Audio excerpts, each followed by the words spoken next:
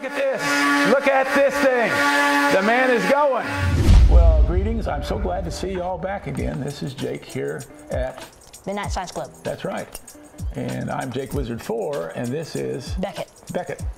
So I guess we're done. You did that pretty good. He rehearsed those lines for hours. Many times. Many times. So where are we at? Midnight Science Club. Yeah. And your name is? Beckett. That's right, Beckett. So we're going to do something today that it's just to torment Beckett a little bit. I'm going to try to get him to think like a scientist, and then I'm going to see if I can get him to fly. First question I want to, how much do you weigh?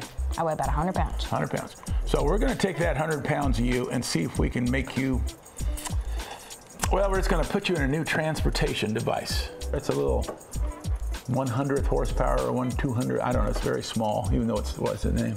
It's called the Titan. It's called the Titan. You'd think it'd be something. Yeah. It's a Titan Monster 550. Wow, this must be a powerful thing.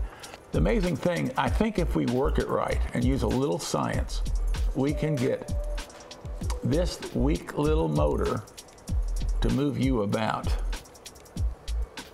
Oh yeah.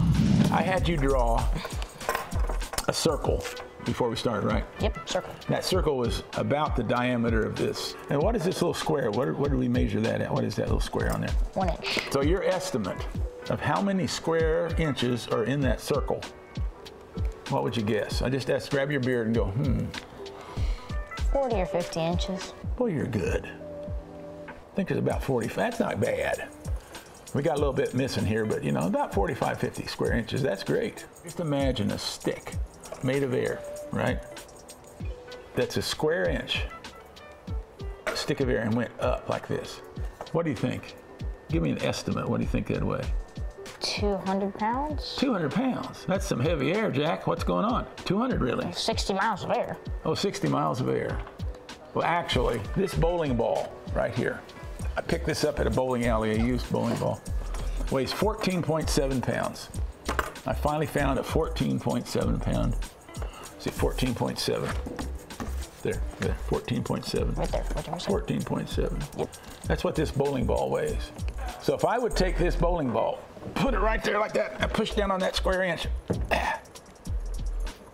that's the weight of the air pushing down that square inch is this bowling ball. Well, just imagine that's how much is pushing on the backside of this propeller. Surprised the propeller doesn't break. Well, good question. Why doesn't it break? I don't know. He's thinking, this is what we're here for. Did you see that little head of his going, the steam started coming out. There's 750 pounds of air pushing back here. Why doesn't this thing snap off? Because there's still some air pushing on this side. Let's give the man a hand. Very good. We got some air pressure still here, right? You feel smart? Yes, Feels good, doesn't it? Feels good, like I figured this out. Real good. Real good. So if I hold this card up here, there's about 750 pounds of air pressure pushing on this side of the card. That's a lot of weight. So what's pushing on the other side? The same amount of force. Same amount of force, right? Yep. So it's just sitting there. Yep. I wonder how we could just take some of that air away. If you grab it real fast, something's going to rush back in there. But if you could grab it fast enough, yeah. Grab, you could probably get that thing to move. Yeah. You know anything that would grab some air? No, I don't. Well, it's right here. This little thing right there, that propeller. It moves through the air in such a way that it lowers the air pressure on one side. Really? So we've made a device in your honor today. We're going to put this engine on the device. We're going to fire it up with electricity. We're going to get this thing going. See if we can lower the air pressure on one side enough to move your 100-pound carcass. So would you go get the device? There the man is. He's in the chair. The spinning chair of honor. Here you are. You're going to be flying a what? Broom. Have you ever flown a broom before? I've never flown anything. I've got the juice right here. I've got the battery. I'm going to plug you in just a second. We're going to put your goggles on. We'll do that. Yep. And you notice, you see the cable? Yep. And the battery will go down here. Yep. And that's a camera. We're just going to be taking a picture of you in case, you know, there's a lawsuit or any kind of damage or any of that stuff. And beyond that is the little motor we had. Yep. That's wired up. And you should be able to go on a nice flight. You ready to go, buddy? Yep.